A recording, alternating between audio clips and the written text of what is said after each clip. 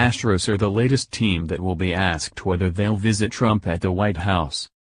The Houston Astros, fresh off winning the first World Series in franchise history, now find themselves next in line to answer the question, will they visit President Trump in the White House if an invitation is extended?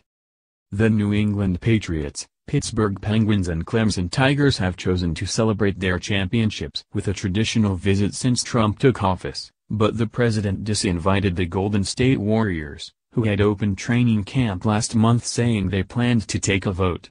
However, with Steve Kerr and Stephen Curry vocal critics of the president, Trump angrily announced that he was rescinding the invitation, tweeting, "Going to the White House is considered a great honor for a championship team. Stephen Curry is hesitating, therefore, the invitation is withdrawn." Warriors general manager Bob Myers indicated that he had spoken with at least one White House representative about a possible visit, and the team stated that it was disappointed not to have been given a chance to discuss the matter before Trump ended the conversation. So, when the team visits Washington for a February 28 game, it said it plans to constructively use our trip to the nation's capital in February to celebrate equality, diversity and inclusion, the values that we embrace as an organization. Washington Mayor Muriel Bowser later welcomed the idea in a statement, which finished with, "And if anyone ever tells you that you cannot come to D.C., tell them Mayor Bowser invited you." Neither the White House nor the Astros have signaled their intentions, with the World Series Game 7 victory less than 24 hours old.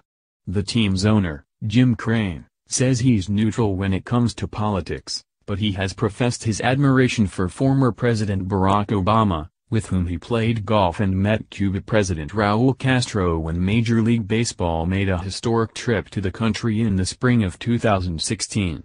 "He just knows," Crane, who contributed to Obama's campaigns, told Paper City last winter.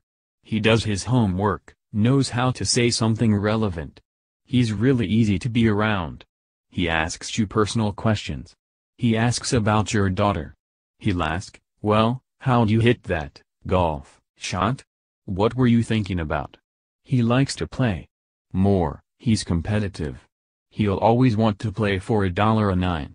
Nothing crazy." Astros pitcher Collin McHugh was outspoken last January after then-President-elect Trump derided Georgia Representative John Lewis and his district in Atlanta, where McHugh lives. Lewis, who is a Democrat and a civil rights icon, had said that he didn't see Trump as a legitimate president because of alleged interference by Russia in the election. Trump fired back on Twitter that Lewis's district is in horrible shape and falling apart, not to mention crime-infested, rather than falsely complaining about the election results. "All talk, talk, talk, no action or results. Sad." As someone who lives in the Rep. John Lewis 5th District, I don't think DJT has any idea what he's talking about. Atlanta on the rise #filet.co web link. Collin McHugh, at Collin_McHugh, January 14, 2017. And then doubling down by insulting the civil rights hero on #MLKWKND.wow. #ClassyT.co web link. Collin McHugh, at Collin_McHugh, January 14, 2017. McHugh explained, though, that his wasn't anti-Trump, just anti-bullying and pro-respect. "I'm not anti-Trump, I'm just anti-bullying and pro-respect." T.co web link. Collin McHugh, at Collin_McHugh, January 14, 2017. For the Astros, other things are on their minds immediately. Like a victory parade Friday. Read more from the Post. He would make a great president, Steve Kerr endorses Greg Popovich.